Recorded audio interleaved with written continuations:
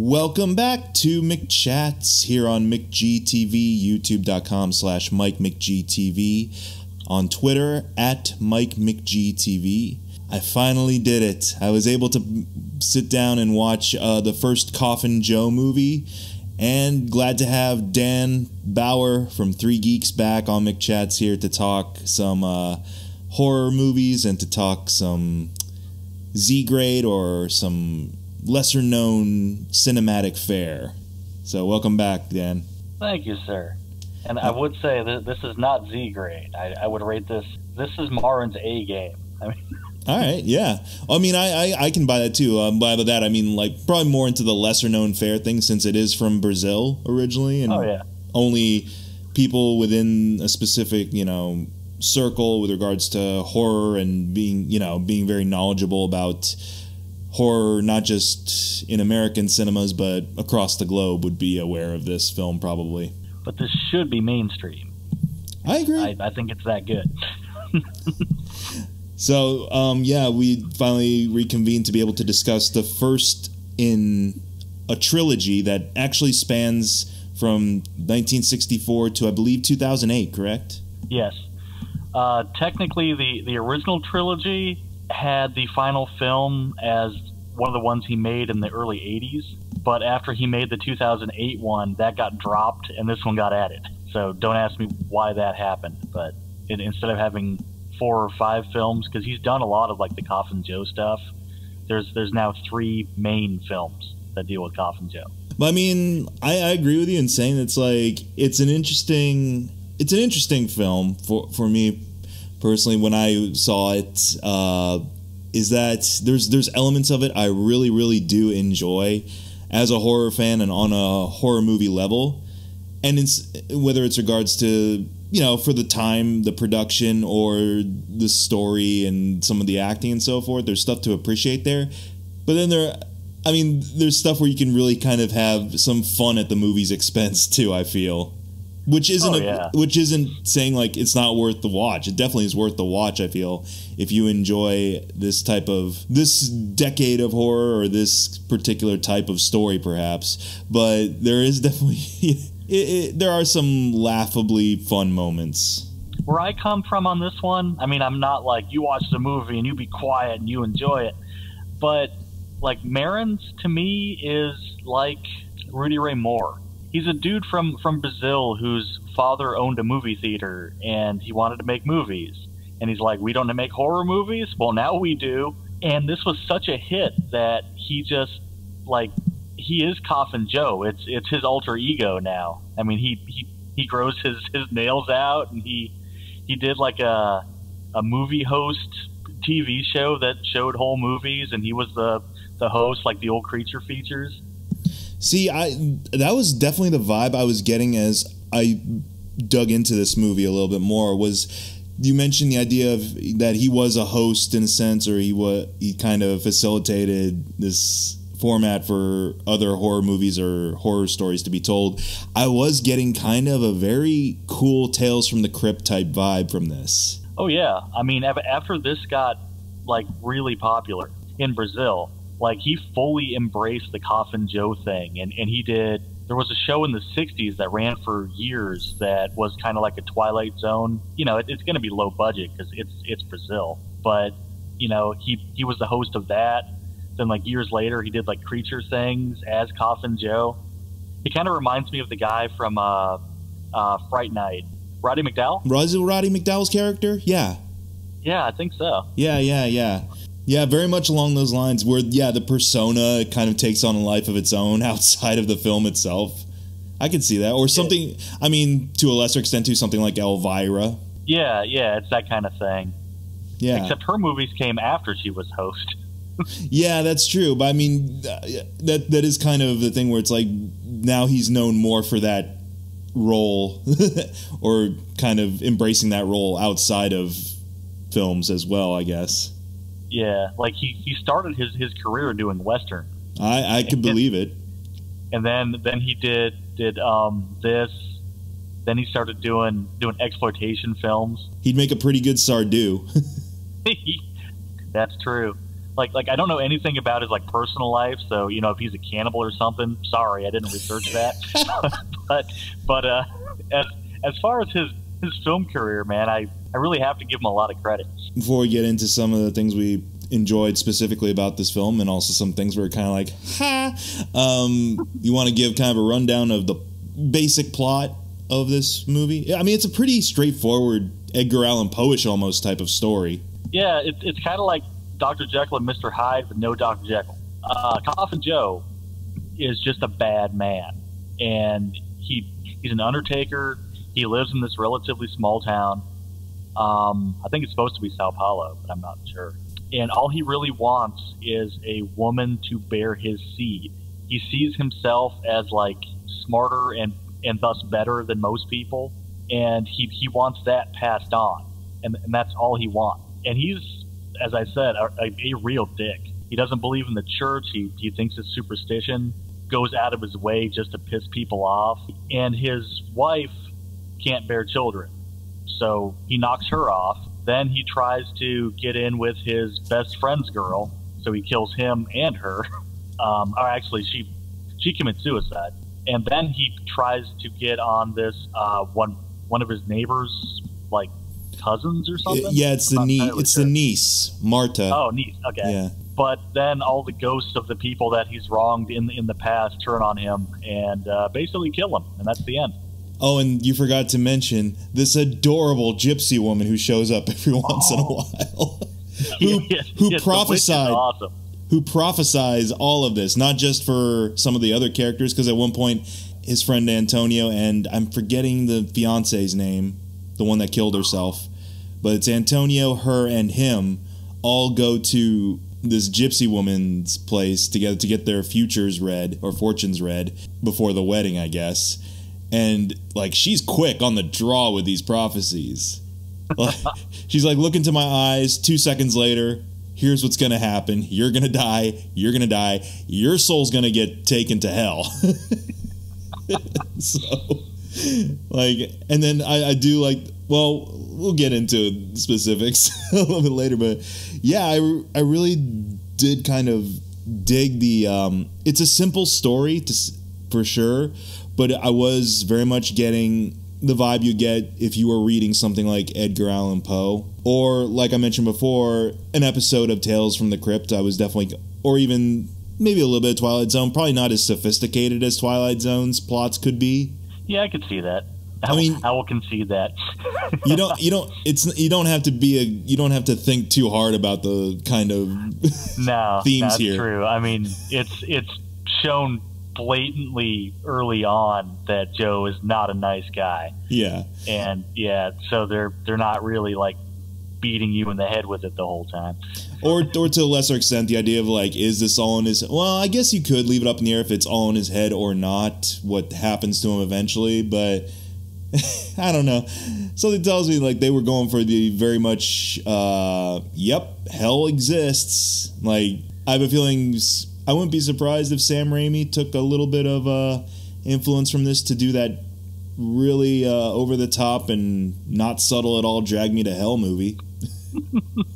I really like that movie, actually. That's a talk for another time. But I digress.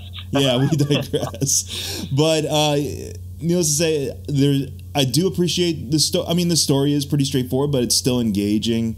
I love the acting in this, honestly, with the exception of Antonio. He is way too easygoing about everything, even his own death. Yeah, it's fair enough. Oh yeah, you can walk my girlfriend home after you tell me she's hot. That's fine.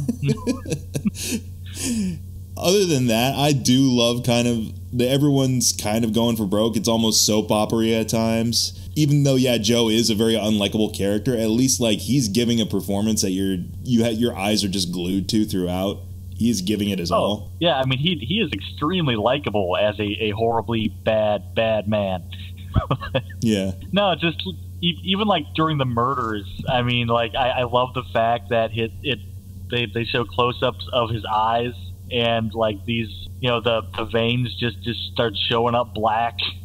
to show what a bad man he is. The Incredible Hulk narration was coming into my head, I'm not gonna lie, whenever they showed him cock his eyebrow. Nice. Like, I couldn't help it. Dr. David Banner. Yeah, I mean, this to me, I mean, you could easily fit this into somewhere between the Universal and the Hammer Classic Monsters series, and like not really miss a beat. Yeah, I could definitely see this kind of drawing those comparisons, and I wasn't bored at all really at any point in the movie. There's definitely points in the film where I had to suspend my disbelief, and not necessarily about the supernatural stuff. The only thing where I had a hard time kind of letting go of, like, come on, was with this stupid ass town of people. Because, yeah, like you mentioned before, Joe is right out of the gate a thoroughly unlikable presence. And that's perfectly fine, because at least he's entertaining, and at least you get an idea of why the character's an asshole and stuff like that, and you can believe that he would go to these extremes and so forth to get his way, essentially, whatever his way is, whether it's just getting what he wants in the moment, or this long-term goal of, like, yes, my bloodline must continue. But at the same time, the fact that, first of all, I'm surprised he had a best friend, but also the fact that this town is just quaking in fear of this guy. And I get there is kind of this undertone of, well, because it's feeding into his whole I'm stronger than they are, because I don't hide behind my fate, or I don't hide behind faith or anything like that, and they're very superstitious townsfolk. It never crosses their mind to say, hey, instead of just one of us taking this guy on one at a time, why don't we all just gang up on this dude? Well, it's the Kung Fu movie. The one guy fights and he loses, and the next guy fights and he loses. It's the cue to the bad guy. Yeah, I suppose. Yeah, now serving number 5, soon to serve number 6. That as well, but also not just the idea of, like, I'm sure you all could easily overpower this dude, but there was one point where I'm like, I don't think we really need this specific input from this specific character, like the police chief or whatever, saying, like, at one of the funerals of the doctor he killed, and he's like, oh, accidents will happen, that's unfortunate, and then he walks away, and then after he leaves, the guy just looks to the rest of the town and is like, come on, people, we need to get some evidence. And I'm like, there is evidence out there. Just the other night, he sliced off a dude's finger at a poker game for no reason, and you all saw it. So there is evidence that this dude probably should be detained for something. Remember what happened to his wife? Yeah, and then best friend and the fiance, best friend's girl, and I mean, as the body count rises, you've got more and more evidence against this dude. I kind of felt like that's where it was gonna go, though, is that somewhere towards the end they would all show up and just finish him off, but leave it open as to, maybe they finished him off, or maybe evil or Satan did it. But throughout this whole movie, they're all like quaking in their boots from this dude. It's like, just work together, everybody. You can nail this sucker. But then there wouldn't be any story, of course. But at the same time, yeah. See, because you need, to benefit the greater narrative by having, God himself say, what? Oh, really? You're going to challenge me, little man? Here's some scary-ass ghosts. Well, I mean, like I said, if they just done away with this whole, like, we're looking into him, he's like, he could be a suspect, just do away with that altogether, because it's like, you guys aren't doing anything on this front, even though you clearly should. Like, that was just the part of my logical side of my brain that I'm just like, let it go, Mike. You got to let this go. But it was still fun. Who's going to make coffins for the town if not him? I mean... Well, I mean, that's what I'm saying. It's like, if anything, you guys need another funeral home in this town to kind of have some business going. Because, it makes for all those scenes where they bring those caskets into the catacombs and stuff all the more awkward that he's there, like, leering. All of that. And the dude's fiance straight up calls him a murderer. But then immediately she's kind of okay with him when he brings over a bird. I'm like, did you not forget that you called him a murderer earlier today? Well, those two were really made for each other then. Not Joe, but what's his name? Antonio. Yeah, there you go. Him and Terezinha? Yeah, I think that's her name, Terezinha or something like that. There you go. That sounds a lot better when you say it. Because they're both like super laid back. He's like, "Oh, you murderer! Just take me home." Yeah, and like you mentioned before, like Joe's he's not beating around the bush about the fact that he finds Terezinha like smoking hot for some reason. I mean, she's a perfectly fine looking woman and stuff. But he's just like, oh, so beautiful. She should bear my seed. I'm like, if it wasn't for the fact that your wife can't conceive, she's beautiful too. Yeah, but that's the problem. He doesn't care about, the woman. He just wants an heir. Yeah, and his logic is like, my bloodline is immortal, which I guess it is because there's 2 more of these movies. So with him, yeah. So I guess he had a point. And a whole lot of spin-off stuff. He even had a comic book. Huh. I'll have to check out the comic book now. Yeah, I gotta find some of that. I like that this is old school horror. This is very much in the vein of like the old Universal monster things. Like earlier I said it was like Dr. Jekyll and Mr. Hyde with no Dr. Jekyll. I mean, all you get is Joe as Hyde just being an asshole the whole movie. I like that it's got a whole lot of heart. My favorite scene is when he demands to have meat on Friday because they're a very, Catholic country, Brazil. He gets this huge leg of lamb. His cook or wherever he went, it's not his wife, it's somebody else. He goes, oh, you can't do that, it's Friday.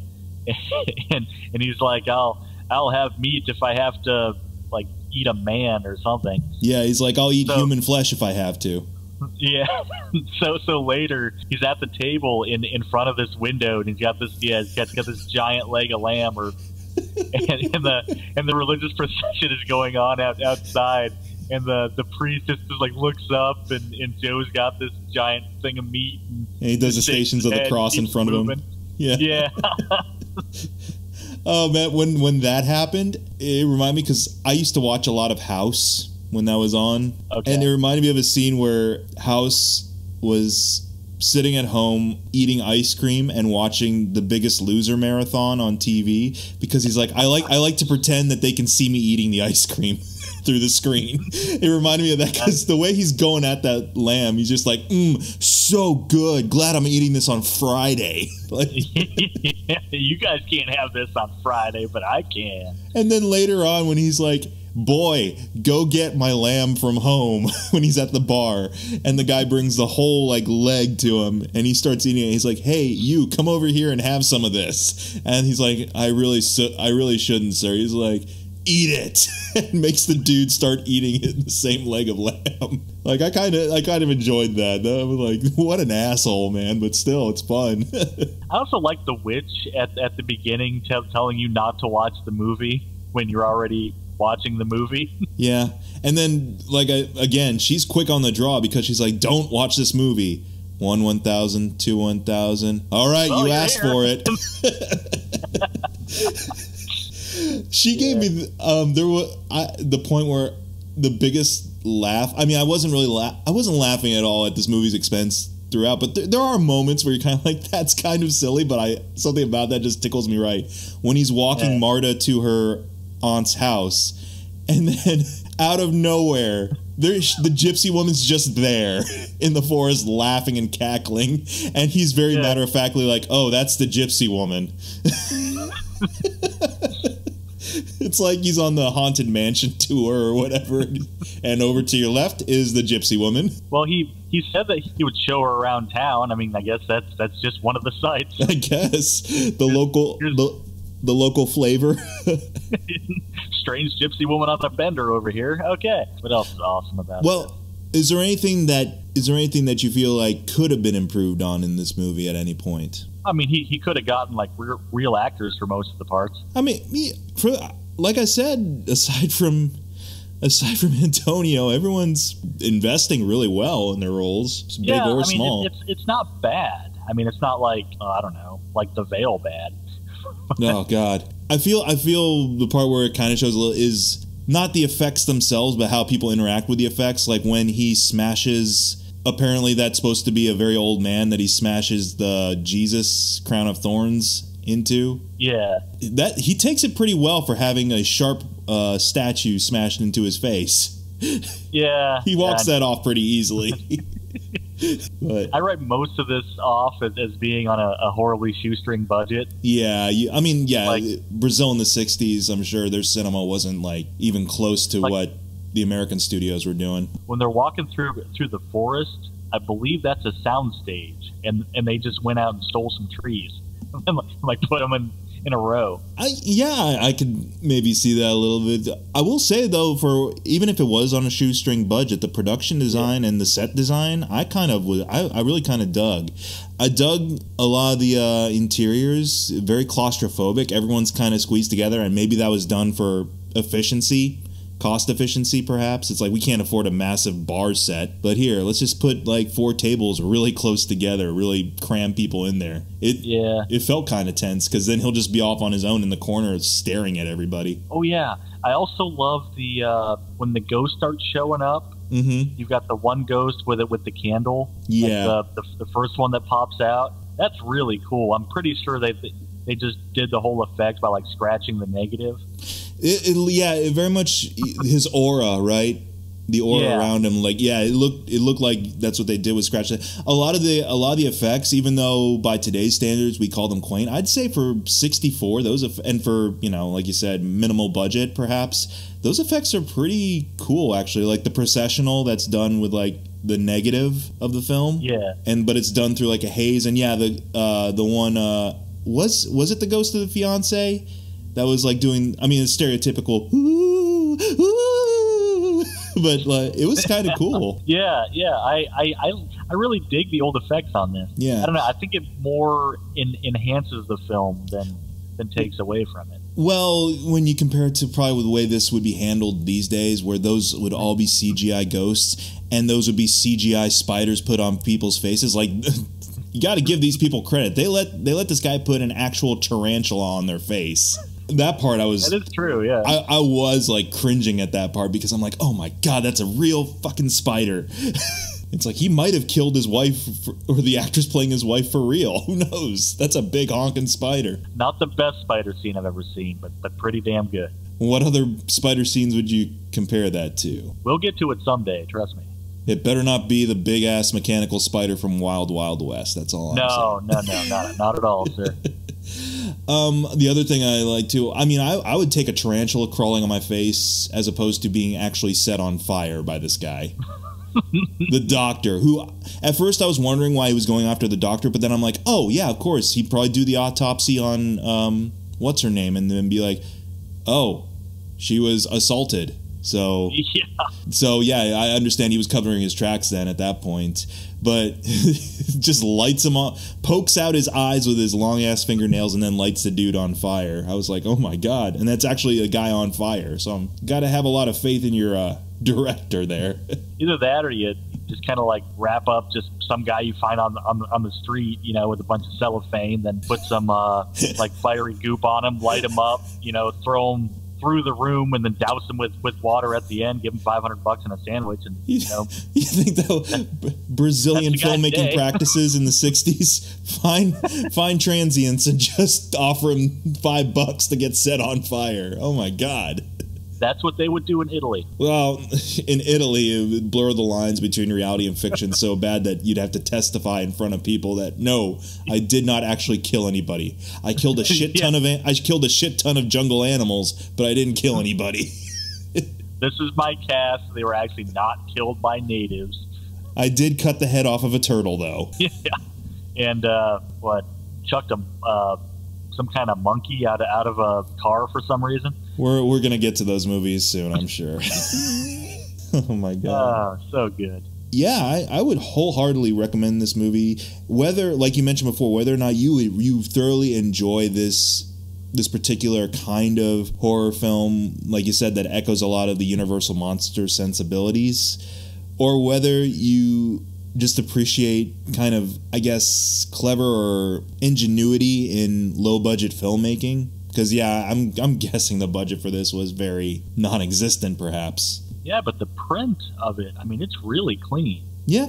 Oh yeah, it was a pretty clean copy I saw. Like he knew what he was doing. You know, it's not like, yeah, I made this movie, here you go, and it's, you know, it's got all scratches from like editing. And it's definitely someone making the most of his resources, who has the talent to be able to make something worthwhile. If you think this is bizarre, wait till we get to the second one.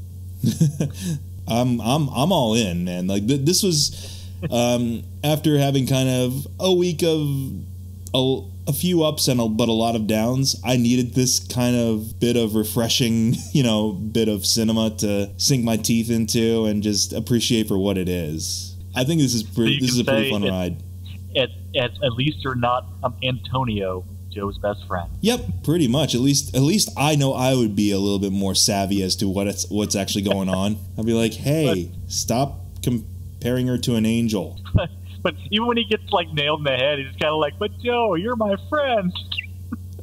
When he wakes up in the tub, he's kind of like, hey, head hurt. But I guess, yeah, I would be maybe a little discombobulated too if I Drowning? took a... What? Oh. If I took a fireplace poker to the head too, I guess I would be a little out of sorts. But, you know, I wouldn't be friends, for starters, with a dude who already looks like the devil, so... Yeah. Oh, yeah. That brings up Joe's soliloquy towards the end. Mm-hmm. When he's talking to God. I think that's a really strong scene. I mean, it's you know, operatically overdone. Oh, yeah. But it's great. No, I really, aside from that subplot of like, we need to find out what's going on with this guy, I'm like, it's pretty clear what's going on with this guy, everybody. You're all just a bunch of wusses. That's it. That's what it comes down to. But aside from that little thing, the writing in this I feel is really good. And like you mentioned, the monologues he has to work with, and when the character has to explain why he's doing what he's doing, it is pretty, I mean, in keeping with the character, it's deplorable, but you buy that the character truly believes that. So, philosophically, are you siding with Coffin Joe then? Because you say that the people are all weak and sad, and so does he. I mean, but that's the point of the film too, is that like he's kind of right in this particular story. These people don't do anything, and it's frustrating. But then after I take some time to think about it, I'm like, well, I guess he's kind of right in this case. So I guess for this particular instance, when you're surrounded by a town full of Gomer piles, sure. And your police chief does the worst job in Barney 5. Yeah, exactly. Like, I wouldn't put it past this. Oh, that brings up something. I don't think he needed a gun at the end. No. That was kind of a surprise. I'm like, this guy's had a gun the whole time? He doesn't need it. He's terrifying on his own. But that just shows how badass he is. I mean, he's got a gun. He just never has to use it until, you know, shit gets way out of hand. I'm like, this guy has been whipping people, poking people's eyes out, and apparently that's the easiest thing to do. But, like, all of a sudden he pulls heat when he thinks there's ghosts around. I'm like, he had a gun this whole time? Maybe all the townsfolk knew that he was packing, so that's why they were, like, standoffish. Yeah. Like, then maybe that helps out a little bit more. You got to have a gun with you when you go into the Brazilian wilds. I mean, even if you're Coffin Joe. I would recommend this film, definitely. I would highly recommend this film. Do know going into it, it does have a rape scene in it. So. Well, I mean, not like a very graphic one, of course, but it happens. We're not talking like I spit on your grave, but no, it happens. I mean, we've been pretty upfront with saying this guy is a horrible, horrible person. Oh yeah, but that's kind of the point of horror movies. Specifically, or this type of story, is that you're going to follow a horrible lead character probably for a majority of the film to see them get their comeuppance, which he does in a particularly grueling way. In grand style, actually. It's really cool. Without giving away what happens to him, does he retain that look for the rest of the films? Oh, yeah. Oh, cool. In fact, in the second one, I'm not really spoiling anything because it's like the main draw. You get to see hell in color. Ooh, I'm looking forward to that. And it is one of the most bizarre renderings of hell I've ever seen. Is it like on par with Jigoku, Japanese hell. Oh, okay. So not killing of Satan type of hell. No. Although that was bizarre in its own right, but that was fancifully bizarre. That was just a bunch of like naked women in a cage for some unknown reason. And one Satan with a pitchfork and tux. and the Prince of Magic. You can't forget him. Oh yeah. No, there was a Prince of Magic in his red leotard or something. So why do we watch this stuff? Because no one else will, and it's entertaining when we talk about it, I'm sure.